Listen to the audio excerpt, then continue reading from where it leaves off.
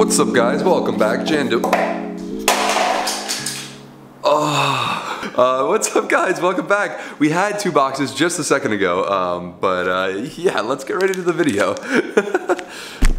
Well, so we had two boxes just a second ago. This is not how this video was planned to go, but we made an entire box in an enclosure, and I'll put the 3D print in the time lapses as we were making for the actual bottom for the standing desk. The design for the box had a couple issues, and you'll see these ones are kind of breaking. Just a slight bad design, I guess, and I should probably make another one. And now that I just broke that, I guess it all makes sense. But that's gonna sit down there. We have to do a lid to sit on that. But the actual sauce, I don't know, I'm gonna do the intro for this one. I have a second one that I shot right before that. I should have just kept it. But we're playing around with this chip today, and this is one of the C3C chips that we are playing with. This one, however, has a tiny microphone on the bottom of it, and I want to play with voice activation for the raising desk, and that was kind of the plan for today, but we'll see how it goes. I have to reprint and probably redesign the box now. Yeah, so give me 2 seconds. Okay, and by 2 seconds, I actually meant like a whole day. So we got in, we did all the programming on this chip itself, and I'm gonna show you guys this real quick, because this is something I've been working on for a while, and if you didn't already know, this is my butler Jeeves that I'm turning into an AI assistant. I'll link back to the video before, but I have a whole GPT-3 model that's running, and voice processing running for this, but with these new chips and the smaller microphones, I'm gonna be able to put these things everywhere, so I'm gonna have like full coverage of Jeeves everywhere.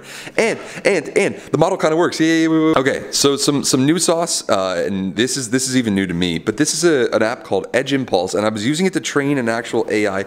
We can go into the whole latent space and all the other nonsense of how this thing works, but it's this whole model that's being trained on words that I'm giving it, and you're doing AI magic in the background somewhere. But if we go back to this one right here, and I kind of messed up the current one that's running the actual commands, but you'll watch if I switch the thing. If I now say Jeeves into the microphone, it'll pull up and it'll catch and detect it. But we're playing with a bunch of different words, and this stuff is really cool, because not only can this run on the web and the internet and the browser, but this thing is packed so tiny that it can run on this little chip right here. It's all running on this tiny ML, and it is insanity that this works. I also needed to pick up another development board because I was training off of this microphone, and I need to train off that microphone. So I have to hook it into an SD card, but the crazier part is it's working. I can say like, hey Jeeves, all this other stuff, and then it'll go, oh Jeeves, hey Jeeves.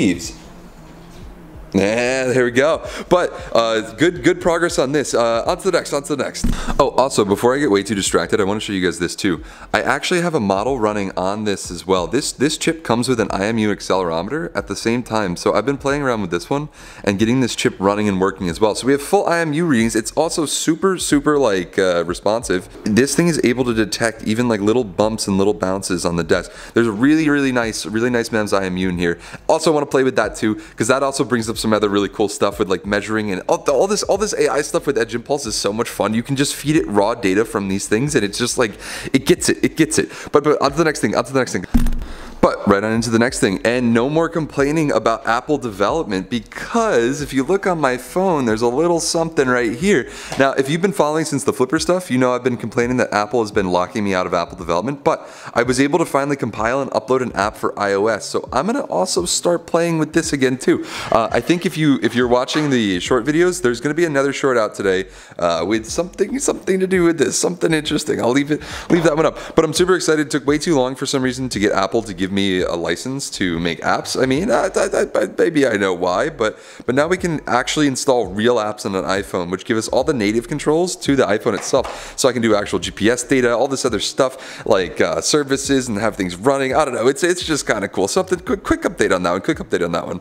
Okay, and last update for today, but we have a smorgasbord of other things I wanted to fill you guys in quick. First off, I think I'm getting this hot air station and some flux and some other stuff. We need to resolder the board on this other camera, then 2 cameras better than 1. Still just been sitting here. I've been meaning to do this, but it's just a big endeavor. But I found a reason to justify it because my friend is designing a new board right now called the Atom, and that is pretty much one of these, but open source, and I'll have the design, and I can use it, and I can edit it, and I can modify it, but I need to have a whole reflowing station and all that for making that happen again.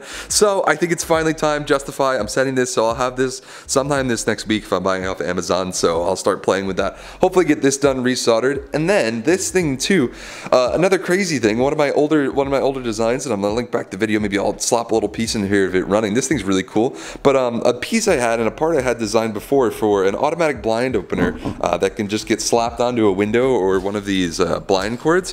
A buddy had the same idea, and I was like, I already made that, and they might have to sell this. So the printers might be running nonstop in the near future, making some of these molds or cases. So I might have to touch back on this and fix a little issue with that. But I think that's about everything for today. Still going strong. Also, as always, thank you guys. I appreciate it. It is actually updating the right way now. The second box is I still need to install that, but whatever. But I think that's everything for today's video. I hope you guys enjoyed. My brain is a mess, and I just need to condense and push everything back down and get it all out. But that's about it for today. Hope you guys enjoyed, and I will see you guys next time. Thank you guys for watching. Appreciate it. Bye, guys.